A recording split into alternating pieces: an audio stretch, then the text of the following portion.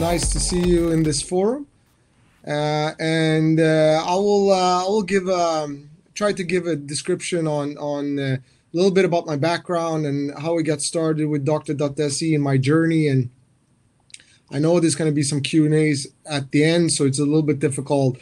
What's going to be the most interesting to you to understand, whether it's going to be how we started, where Doktor.se is right now, or my view on the market space, or just my view of being an entrepreneur and start these things. So bear with me and hope you find this interesting, and I'll see where we can land with things. But anyhow, I'm the CEO and one of the founders of Doktor.se.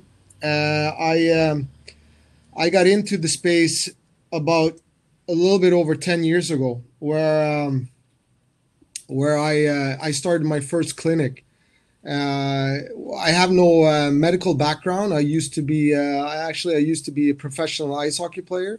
I played in Sweden for many years. I played in Europe for over 7 years, and played on the national team for Sweden. I played in the Elite League, and it was quite an interesting journey, and that led me all the way up to me coming back to Sweden and playing for Djurgården here in Stockholm. I did that, and at the same time I studied a little bit on the side. And after my career and after that year, I felt like my time as a hockey player was over. I was interested in other stuff. I started studying at the Stockholm Business School.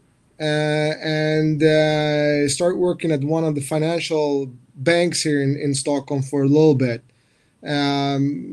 Didn't work so long before I got the opportunity to fund and start the first clinic, and we did that in the county of Sörmland. And that was the opportunity where they changed the healthcare system in Sweden. So it was the first time it was a chance to be able, as a private individual, launch and run with a private clinic founded and paid for by the county. I did that for several years, and one clinic became 5 in different regions around Sweden. Got a fairly good idea of how it was to run physical care in Sweden and how we consume care as individuals in Sweden, and the great challenge there is within healthcare industry that to meet the demand for healthcare, and then just having the ability to meet the ever-ending demand for seeking healthcare. And you guys know, as a population, we grow bigger. As individuals, we're getting older, and we're seeking more healthcare than ever. So the equation in that, it's that we're spending more money on healthcare, and it's a big challenge for the industry to meet that demand in the future. And I'm not just talking about Sweden; I'm talking about Europe and the world in general. I got very interesting and just involved with the whole idea of making this environment and this industry somewhat better. And in 2016, I met my co-founder, Svante Tegnér, that has a long history within retail. Started a company called Bubble Room. They were selling clothes online. Svante had no background within healthcare and knew very little about it, but knew how to change the market and how a market can change when you start talking about digitalization. And we got talking about the effect of healthcare and what we could do, and that Sweden then at that time came out from the politics side and the government, and saying that Sweden will be the dominating country in the world on digital healthcare, and that the goal is set for 2025 that Sweden is going to be the world leading country. And we thought that there's so much to do here, and the idea was to kind of interact with patients so they get an easier way into the healthcare, but on the other end, figure out a way so we can meet the challenge of how can we handle the great demand of healthcare, and doing that on a very cost efficient way, and just understanding that the organization, the industry has a limit amount of nurses and doctors that can handling the vast volume of patients. So we needed to figure out a balance between those things, and that's what Doktor.se is. And you see here on the chart that how we came about. I started the clinics, and then after that we launched a digital site. We got started in the beginning of 2017. We were at that time 2 employees. Svante wasn't even involved in the organization at that time, so very small.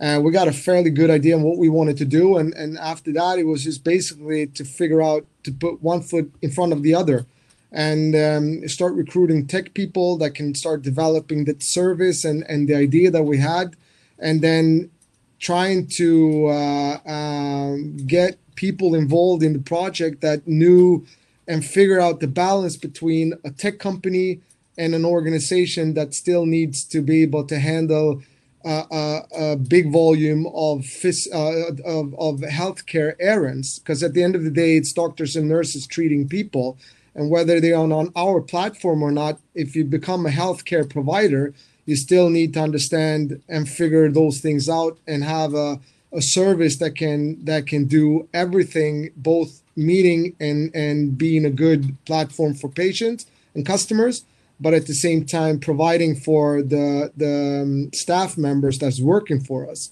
And then also very important to understand the landscape of the politics and the regionals decision on our functionality and what we can do within the scope of the contracts that we got from the region. So all in all, it was obviously a very hectic time. We built the organization and the technology in 2017, and then we launched in the summer of 2018. It was the first time we marketing our service. Up till then, we tested it at the end of 2017, and we were running with it in the beginning of 2018 without making any noise or advertising. And then in the summer of 2018, we start getting out there and meeting patients and customers, and it took off. And I have a little bit of a bragging picture here, but this is how far we've come since then. We scaled very quickly, and up to date we have a bit over 1 million downloaded apps. We download about, at this point it's more than that. We see there it's a little bit over 1,500 apps a day. We treated about 700,000 errands so far. So I mean, the increase in volume has been tremendous, and it's been quite a journey. And what we do is then understanding that we are a healthcare provider that managing a vast volume of patients, both digitally, obviously, because that's the key, but then also understanding that we need a kind of the physical side as well, because we need to be able to handling all the calls coming in, and at how it is right now, we can handle about 70% of the patients calling in on the digital side. But then we also want the patients to be able to seek healthcare through us and through Doktor.se, and then we do that through our physical units that we're scaling very quick right now. And we also have platforms corporations. We just launched with Brazil in July, and they hit the market like enormously well through to that pandemic and the situation that goes on in Brazil. So they've seen an enormous increase in volume right now, and they're number one. They're the leading company. They called Vibe, and they're using our technology in our platform and our app. And then we do the same thing with the veterinarian site that's Annikura. And Annikura, then it's one of the largest European veterinarian sites, and we're scaling in multiple countries with them. and they see also an enormous uptake in volume since they launched at the end of last year, and especially due now to the pandemic, you see that increase. And here's the picture that I like to show, because a lot of people want to know where we are as a company right now. And we've been sitting back a little bit, not sitting back in increase, and not that we're not aggressive. We're extremely aggressive in the growth, but we've been focusing on Sweden and on the platform corporations, because we thought that was a better scale for us in the beginning. And people think that, but you need to be international to make a dent in this market. And yeah, you will have to be sooner or later, and we will as well. But I love this picture, because people think that as soon as you talk about Sweden, it's such a small country. But if you look at the volume that we see in healthcare, it's interesting to compare it to the global music industry and the global film industry, and then you see just how big healthcare in Sweden is. And it took me a while to see this number and understanding that's the difference right now. But we will as well go international. As I said, we're already international. So this picture is actually a little bit old now, because in July we launched in Brazil, and the volumes that they see today, they will surpass us very very shortly. I would say, I'm afraid, but I'm not, because the deal we have, it's a joint venture. So it's as we would be in Brazil right now, but we don't have an operational function. And then with Anicura, they are in 2, and in the end of this month, they're going to be in 3 countries. And they have another 2 countries to launch this year. So, and they are also owned by Mars Family. That's the world's leading veterinarian site. So it's exciting. And we have quite a few of these negotiations right now when it comes to our platform. So I think for us, it's going to be a difference that we're going to be very active and in certain areas, but at the same time, we will have areas and markets that we won't be operational, but we will be there, because we have the technology and we have the knowledge and the platform to be able to scale very quickly. And I think the structure that we set up is just basically knowing how can we handling as many patients as possible, as cheap and affordable as possible, and that's going to benefit patients. That's going to benefit the system, and is also going to benefit all the doctors, nurses, psychologists that's using and meeting people on a day-to-day basis. So I tried to speed it up at the end, but I think that's the 15 minutes that you were looking for, and I had my time to mention a little bit where we are. So very interesting journey so far. We just got started. We scratched the surface, and what we see more important and more interesting right now, and at the mid of the pandemic, you see changes that are made on a regulatory basis that are, we're speeding up the tempo so fast that what we've been doing for 3 years changed in Europe overnight or over a couple of weeks, when the politics just went in and said, this is what we need to do, and we're going to change this so we can have digital healthcare all over the board. And we're going to jump at that, and we feel very well prepared to be able to be more of a in the international scene going forward here. So I'm going to be happy to come back and give you an update on what we're doing and how we're going to scale from here. I hope that's okay. I don't get any. I see that you're writing a little bit. Time is difficult to speak and read at the same time, but I think after this, I'm going to go into a panel with some questions. I think that's the way it's going to work. I don't get any audio back, but I think that's the way it's going to be. So thanks for now. And I think I'm going to answer it in a panel. Okay?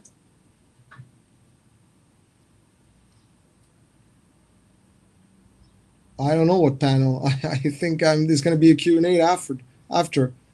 Okay, let's maybe we should take some questions here that came up.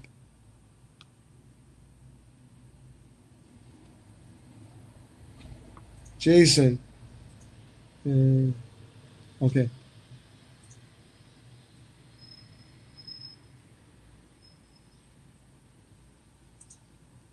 Okay, we got a question from Hannah there regarding our entrance into Middle East and North Africa. Uh, yeah, that's an interesting question, and as I said, I think we're going to be somewhat venturing into these areas and these countries, but not necessarily on an operational level. Each market and each country has their own ecosystem, and it's difficult to understand exactly how that's going to work. But I think we're going to pair up with local entrepreneurs or local companies. It's going to look different in different markets, obviously, and we're already in discussion with these areas that you're talking about. So in the near future, I think it's a possibility that we're going to be part there. Gustav had a question as a new.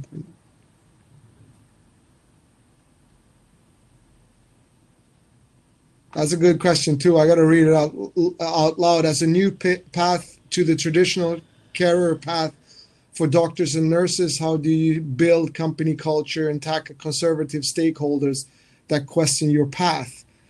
Yeah, that's core. I mean, you got to understand that we are a tech company, and we're scaling on the premises of being a tech company.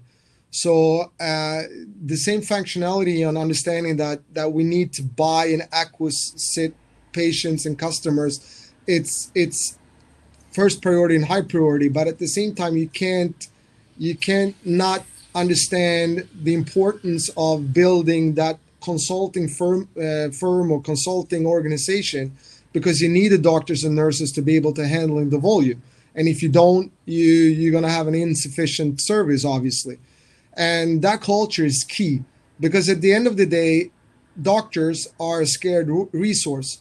And if you can't attract the right people and the right doctors, you're not going to be able to scale, because you're not going to be able to produce doctors elsewhere. You're not going to take them from another country and bring them into that market space that you need them. So you need to be able to be competitor on the marketplace of attracting staff. So the balance between being an aggressive tech company and at the same time have the environment that doctors that are maybe the stakeholders that you're talking about that are a little bit more conservative, they need to feel protected. They need to feel at ease in what you do. They need to feel that this is a very secure and professional organization that can handling healthcare errands. So perfect question, and something that we work really, really hard at from day one. And I think it's going to pay dividends at the end. Ulrika asked, would you call digital care equal care? Yeah, I would definitely do that. I mean, it's been a big discussion in the beginning that this caters to younger population in the major cities to begin with, but any digital journey starts that way. We got to understand who's the early adopters in a digital revolution. So what we see today is not going to be the effect what we see in the next couple of years. And digital healthcare is obviously there for everyone, and even more so in the future. And the penetration of the smartphones and mobile bank ID it's everywhere and is broad. So what's going to be the effect of digital care? It's going to be that more people, no matter their geographically boundaries, going to be able to log in and seek healthcare where the healthcare exists. So as long as you don't need the initial consultation, the initial care can always be made in that digital forum, and that's going to help so many people. And then long term, we're going to see more and more monitoration of elderly, of chronic disease, of patients that have a fairly good idea about their own disease or their own symptoms. So we can monitorize, we can help them, all the discussion and everything that comes out now when you look at variables. We're going to have so much information, and what we can do and what the platforms need to do is being able to track and to sort that information so the patients get helped. Okay. How do you manage your payout to so many doctors? They permanent employed. Well, when it comes to recruiting and hiring doctors, what we see over the last years and just before digital healthcare, we saw a shift from hired staff to consultants. So we're shifting towards that. The most of the doctors at this level are their own little companies and consulting. So, and that's the digital healthcare just scaling this up. And we see doctors that are working on multiple works. They have physical, they digitally, they're working from home, they're working on the physical unit, and we're gonna see that shift even more. So for us, it's just basically billing hours, not that complicated.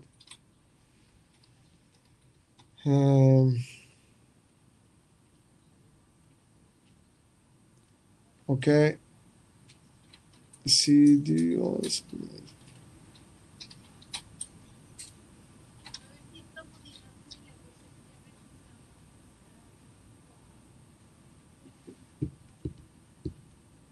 Okay, I think I answered most of it that I can read, or if there anyone that I missed here, there's quite a few. Please write it again. I'll answer it. I'll wait a couple of minutes here.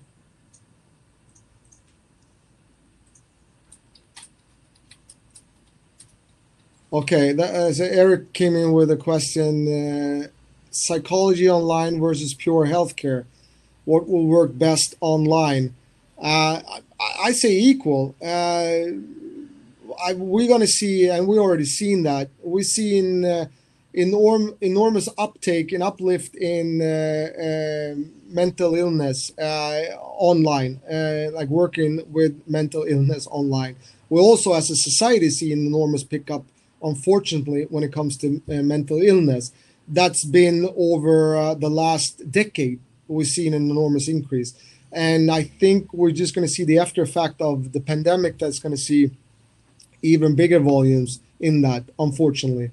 But I think they equally work well. I mean, you got to understand that healthcare, whether it's mental illness or regular healthcare, primary care, it's some is very effective when it comes to digitally, and some needs to be handled physically.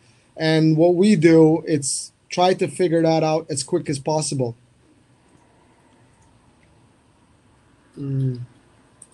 If we store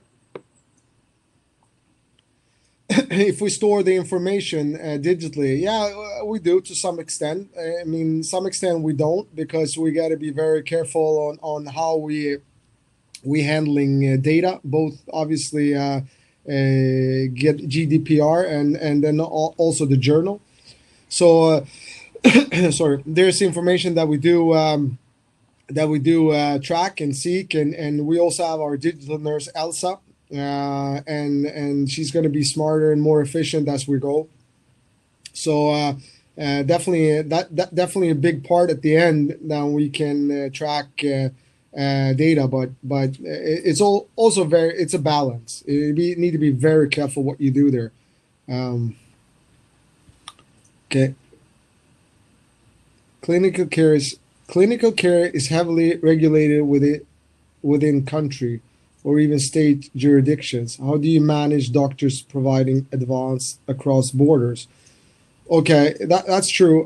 When you talk about nationwide, you have the regions set up, and that is not a geographic boundary that needs to be addressed when it comes to doctors treating patients across the region boards. You can do that within the nation.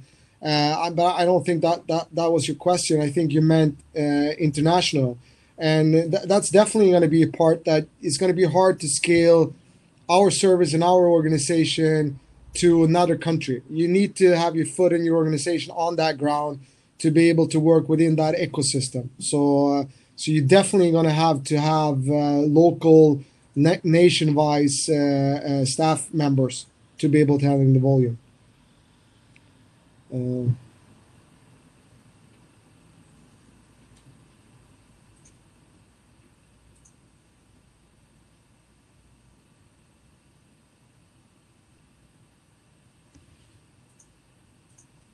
Okay, last question. John there asked, not US or Canada. We're looking into both countries, obviously. The first one is discussion on Anikura and on that platform organization. As I said, Anikura is owned by Mars family. So it's going to be interesting to see what Mars want to do now if they want to scale up and highly interesting with US. For us, foot on the ground ourselves. I wouldn't say necessarily that's our next step now. We have our eyes set on a couple of other markets.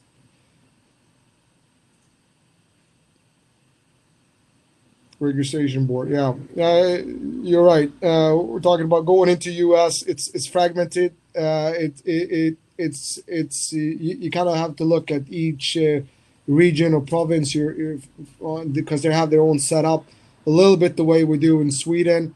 A lot of these barriers, geographic barriers, you can take away due to a digital function. It's limitless when it comes to geographic boundaries, and as long as you can treat people over these boundaries, you're that's okay. But sometimes you have restrictions and you can't. So I wouldn't say USB the next one that we venture into. We have a couple of other markets that we have our eyes set on ourselves. Cool. I'll it looks like we're I'll do one more questions, then okay, I'll do two. Then there's a bunch of questions coming in here, but I'll fortunately I also have to get going, and even though I'd like to have these chats, uh,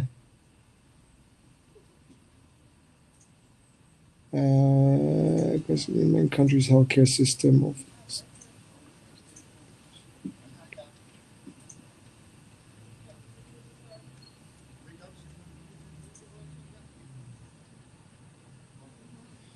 Okay, Thomas asked a question how we can be a part of the solution when it comes to long-lasting queues, care change from visit to your local doctor to getting a planned treatment at the hospital. Yeah, sure. That's a little bit what I was into, and I think our system is good at. What Doktor.se is, most of all, is a triage. And I think long term, we're going to develop that even more. So, running with being a part of Doktor.se as a patient, we will make sure that you get the best treatment, and we can follow your treatment plan. And we're always going to take the perception that we're going to help the patients, but long term, you're going to see physical units in hospitals that needs to have this kind of function to streamline or to make it more efficient, cost efficient. And we have those discussion already with the industry. So probably a big part for Doktor.se going forward. Last question then, how did COVID-19 impact the uptake for your service, and is this uptake sustained over time? Uh, was it patient of provider driven? Was it patient of provider driven? Okay, maybe I read that wrong, or thank you.